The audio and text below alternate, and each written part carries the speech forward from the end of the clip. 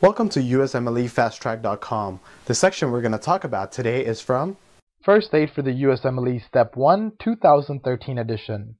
Page 547. Lung and chest wall. Describe the physiologic state of the lung and chest wall at FRC or at resting stage. So at FRC, you have just completed a normal expiration. At this point, there is the tendency for the lungs to collapse inward and for the chest wall to spring outward.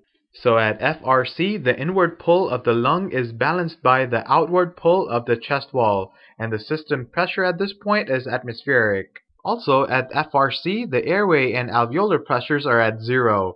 The intrapleural pressures at this point are negative, and the reason for this negative intrapleural pressure is to keep the airways open and to prevent pneumothorax. What is pulmonary compliance? Pulmonary compliance is the change in lung volume for a given change in pressure. What does low pulmonary compliance indicate? Low pulmonary compliance indicates a stiff lung, which means extra work for the lung to bring in normal volume of air. What are some conditions that would lead to decrease in lung compliance?